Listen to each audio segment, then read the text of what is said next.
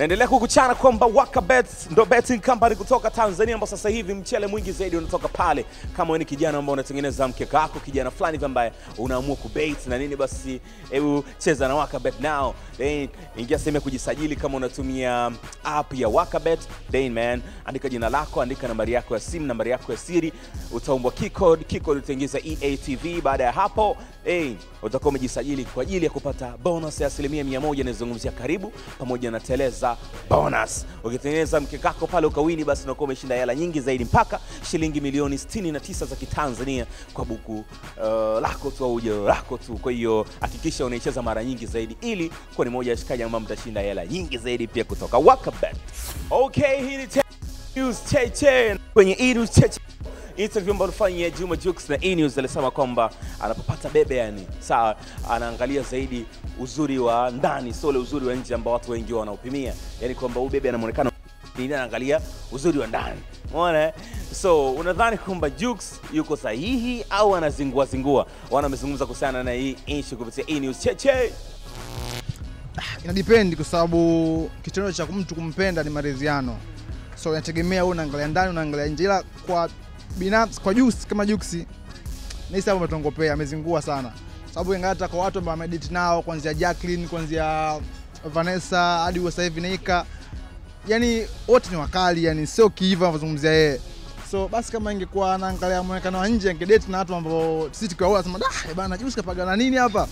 Ila nahisi yule atongopea tunaanga sana nje. Ila na pia kuhusu tabia, kama tabia yake. Na pia kumpenda mtu hauwezi kujua tabia gani hadi utakapokuwa naye. Kwa upande wangu mimi naweza kusema kwamba sio kweli. Unaweza kaangalia uzuri wa mwanamke na tabia pia.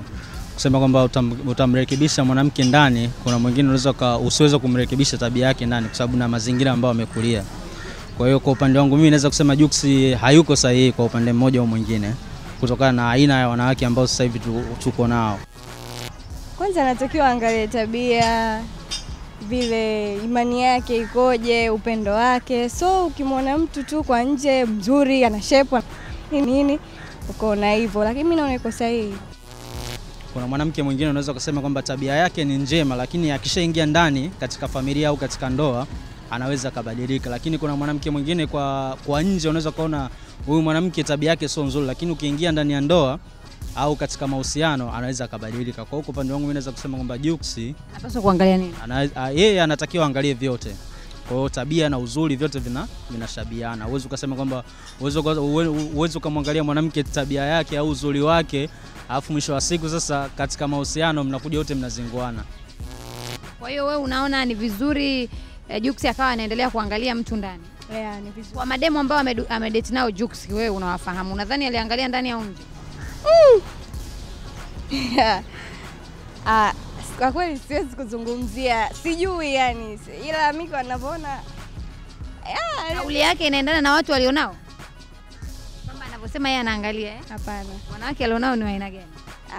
Hivyo tu, yani drama nyingi hivyo yani.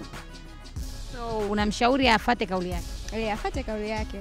Kama anamsimama nao basi afanye hivyo.